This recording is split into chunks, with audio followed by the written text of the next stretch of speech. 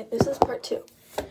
Anyways, next I use this Bath & Body Works Fairy Tale body wash. And I put my body wash on this Sud Scrub because it doesn't like grow bacteria. I'm gonna get in the shower and then I'll show you my skincare and stuff.